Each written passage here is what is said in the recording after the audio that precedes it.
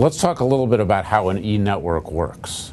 Okay, I would create a piece of content and put it up on the YouTube channel. Then I would tweet that piece of content featuring the Small Business Expo to my community. Then I would send a note to Tom and say, here's the content, and what would you do with it?